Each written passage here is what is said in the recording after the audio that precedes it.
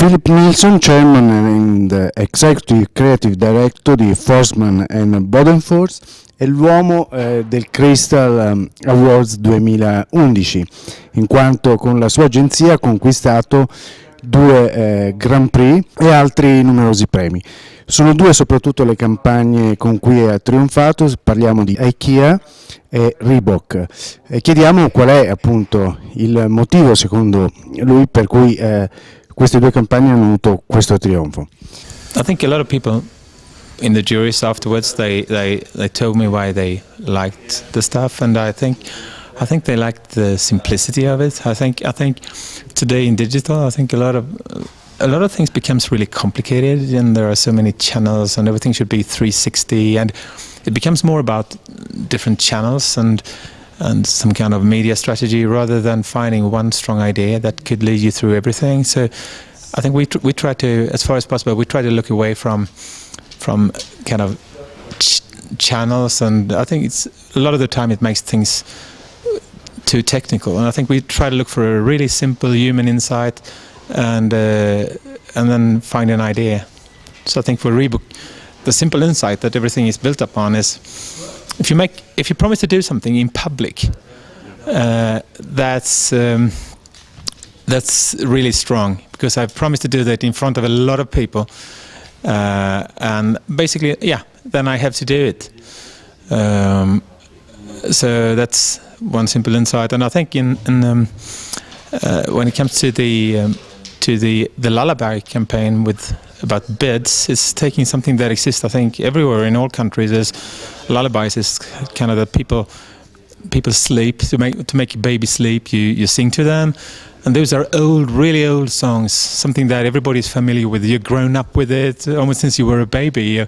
You know them. They're inside people, and then taking those sort of old songs and having really talented people, talented musicians, making new versions of them, that really kind of really touches people. So I think, and then if you do that, and meanwhile you try to do that with a lot of love and a lot of craft, so making something that is beautiful for real. I mean, I think a lot of the time we try to, in what we do, we try to bring craft into digital, and we think there is no excuse anymore, because all the technology is there. You can do anything you like, so it's more about making things look fantastic and doing something that we think is beautiful. I just wanted to point out 3 words that are important to us right now. I think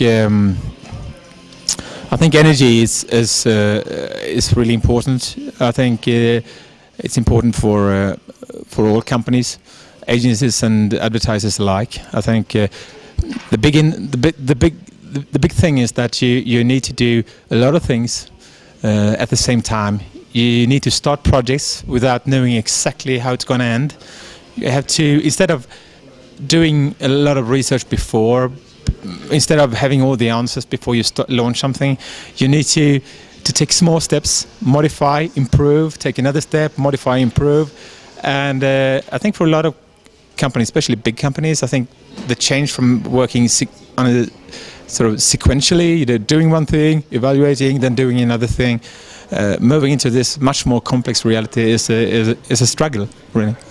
Può spiegarci come è cambiata la relazione tra clienti e agenzie in questi ultimi anni? I'm not sure exactly how it is changing. I think we have a privilege working with really most of our clients, I think, are really visionary people who kind of really try to embrace this whole new development. I think in general, I think that in Sweden we have a culture where there's sort of the relationship between the agency and the client is built on a true partnership, a lot of respect. And I think that sort of in the end that leads to that type of clients usually get much more out of the agency, much more loyalty, but also sort of a lot more that kind of partnership and loyalty. I think they can use the agency on a much bigger surface. You know, I think we can contribute in not only in advertising but sort of fueling the whole discussion inside the company. So I think that's good. I think today we work more and more on an international level. I think in some markets it's a little bit more difficult, but it's always up to the individual and individual relation. I think it's hard to have like a general opinion about relationships between clients and agencies. But I think one thing you can say is that our reality, our daily reality, is becoming more and more complex. That's for sure. So I think the need for partnership is bigger than ever, I think. Parliamo di remunerazione. È un aspetto sulla quale la vostra agenzia tiene duro, per così dire, oppure si adatta alle regole del mercato dove anche la leva del prezzo è importante per acquisire un cliente? I think we've been lucky because we are not a really big agency compared to our international competitors. We were like only 130 people, so we haven't been forced to or desperate about getting new clients. So I think we've been able to defend and get paid reasonably for what we do. But I think in general, I think there is a pressure on the market, and I think more and more clients they buy. They keep more and more of the brand thinking inside the strategy inside the company, and they tend to buy campaigns. So it's sort of things are moving in-house, and they kind of buy campaigns. And of course, if you have a number of agencies pitching for doing like one campaign, it's easier to put pressure on the price. But I'm not sure it's.